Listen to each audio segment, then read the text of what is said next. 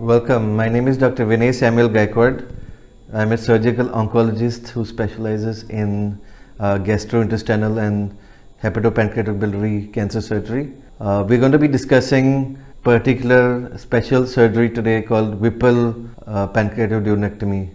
Whipple surgery is performed for tumors as well as cancers of the head of the pancreas, as well as what we call the periampullary region. That means the distal or the lowermost part of the bile duct, second part of the duodenum, and also the pancreas. This is done for cancers as well as other tumors such as neuroendocrine tumors, other cystic neoplasms of the pancreas, and so on, which are placed towards the head or the neck of the pancreas. So in this surgery, many people are concerned that it's a very major surgery and what are the risks involved, what will be removed during the operation, and how will the anatomy, so to speak, be restored after the operation. So to answer the question, in a good center, Whipple operation is a very safe procedure with a less than 1% mortality rate. Complication rate also extremely low. The main complication being what we call a pancreatic fistula or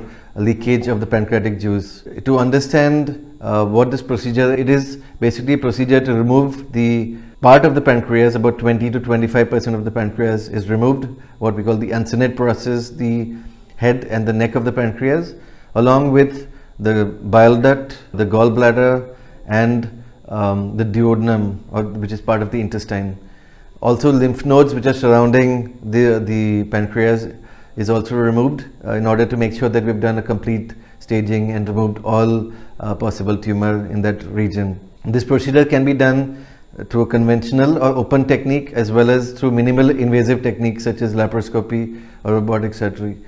Either way, it is a safe procedure, and after this part of these organs are removed, three parts are joined together. One is with the intestine, one is with the stomach, one is with the bile duct, and one is with the pancreas. So the stomach and the bile duct are relatively safe anastomosis.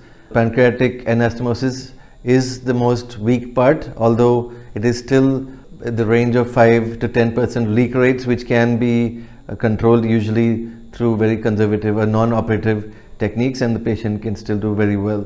So this procedure called Whipple procedure has to be done in good centers which are used to or frequently performing these procedures, and therefore we can get good surgical outcomes, and then the entire multidisciplinary team will decide what further treatment needs to be performed. So I hope this information gives you an idea of what a Whipple procedure is and what it entails, and thank you for your attention.